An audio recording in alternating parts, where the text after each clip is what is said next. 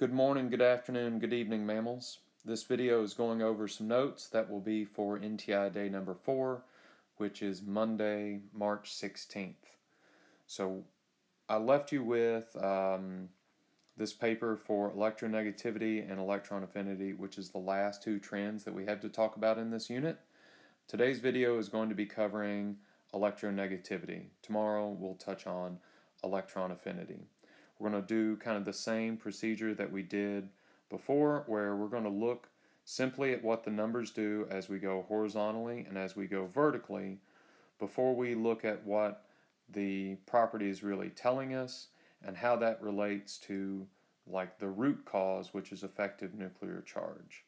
So if you lost this paper, I've posted a PDF for you in Google Classroom. In Google Classroom you will also find a doc for you where you will answer questions 8, 9, and 10 in your words to kind of verify that you paid attention on the video today. So we'll be talking about those things as we go along, and it'll be your job to be able to paraphrase them back to me to show that you've sort of followed along. So let's again dive in and look at what happens to this. So when we go horizontally, you can see that for the most part this tends to increase, so I'm going to label my arrow with increase. I don't know what happened there, got a little screen jiggle going on. Increase. We've got some exceptions to take note of. Again, in the same sort of area here as before, right at the tail end of the D block. That's not going to be an exception that, again, is going to be super important to you as far as a test. What you might have noticed, though, is I don't have any values here for these noble gases. That is going to be an exception that will be important for you to understand. And I'll spend a few minutes here towards the end of the video talking about why most of the noble gases don't have a value listed. Okay?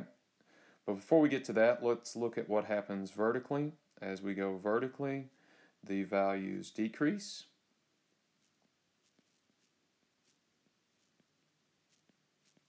So I'm going to label my notes with decrease.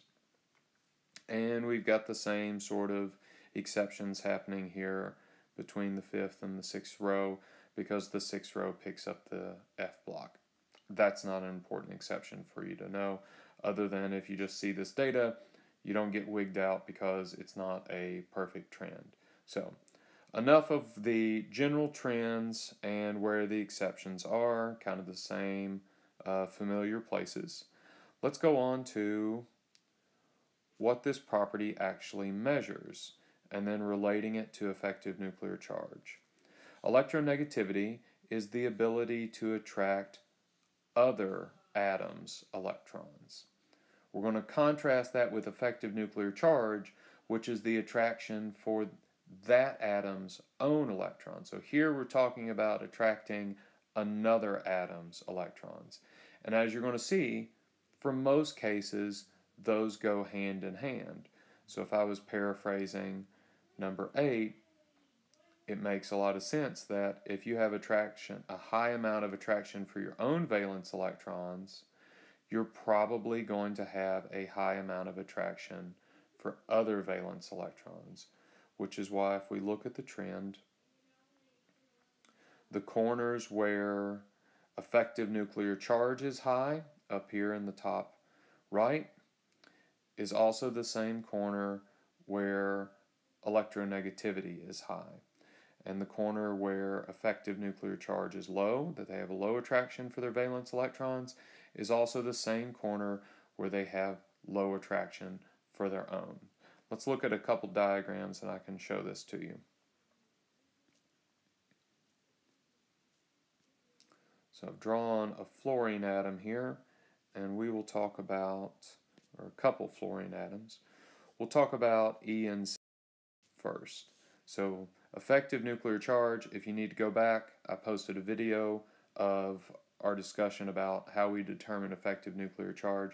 Remember that it is the attraction from the protons when you take away the repulsion from the inners. So fluorine has two inners causing repulsion. So it has a pretty high effective nuclear charge because you've got all of this attraction and kind of a small amount of repulsion. So its effective nuclear charge for its own atoms is very high, which is why it's one of the smaller atoms out there, because that attraction is pulling those electrons in close. Let's now compare that with fluorine's electronegativity.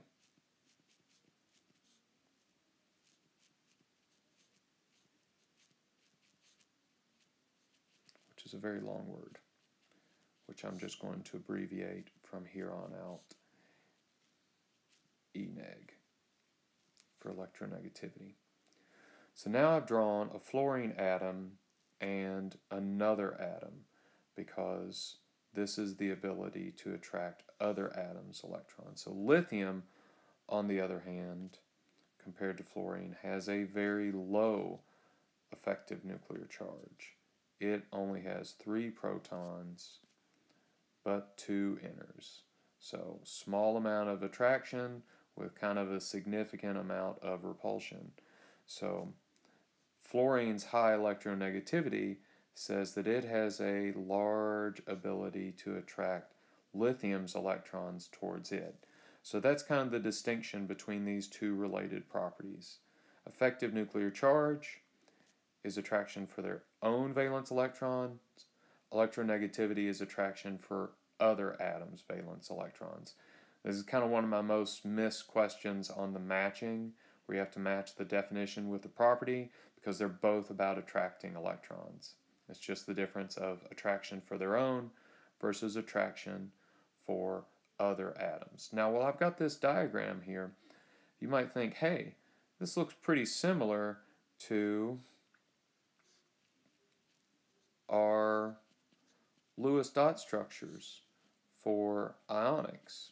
We would have drawn this, and we would have drawn that one atom being transferred over, and then we would get this ionic bond like this. And that's because electronegativity is related to whether we have ionic or covalent bonds. So what I'm talking about right now is the answer to question number 9. You know, that covalent bonds are electrons being shared, ionic bonds are electrons being transferred. In this case, I was comparing fluorine with electronegativity of 4 versus lithium with an electronegativity of 1. With the difference this high, fluorine has a much greater ability to attract lithium's electron than lithium has to keep it. And so we end up with a transfer of electrons and an ionic bond. So large difference.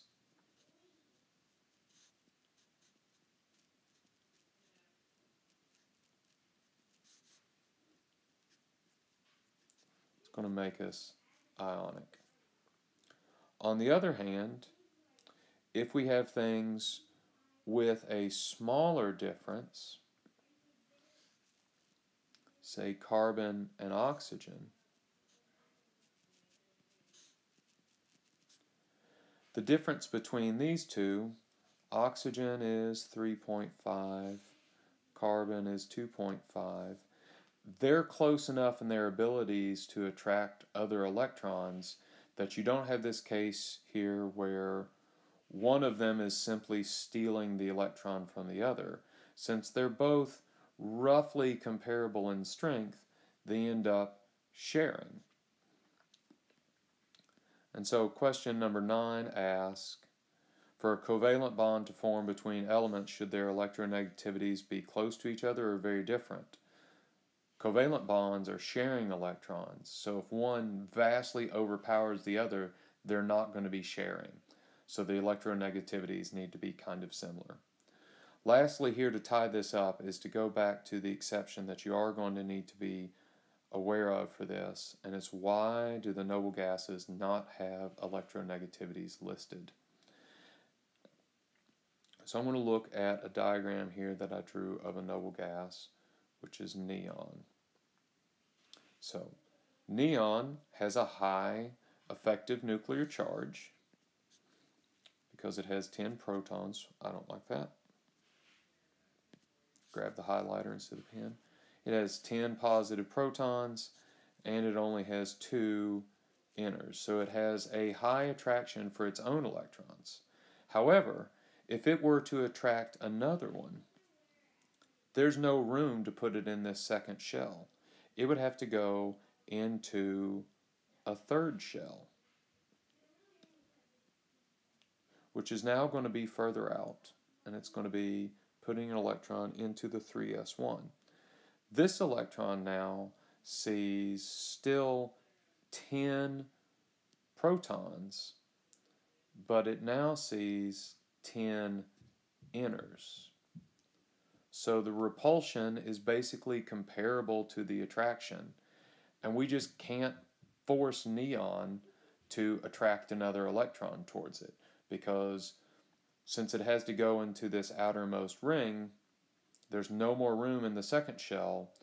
It's going to be seeing a whole lot more inner electrons than neon's normal valence electrons. So it has a very low electronegativity. So I'll summarize back up here on this chart and we'll wrap up. Just like with electronegativity, this corner of the table down here has the highest,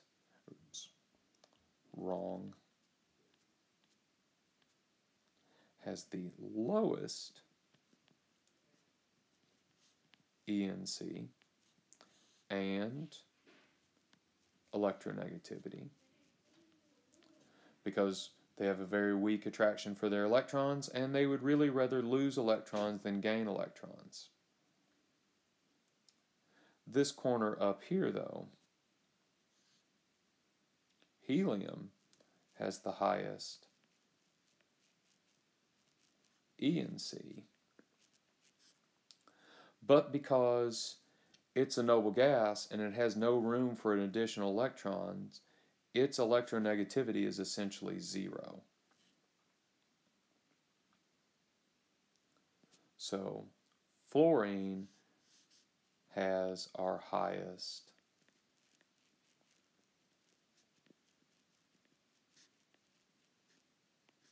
electronegativity. So that's going to be one thing that's going to be different about these last two trends, is your noble gases are going to cause you a bit of a problem. Even though they have the highest effective nuclear charge, they'll have the lowest electronegativity in that row. That these guys are basically 0.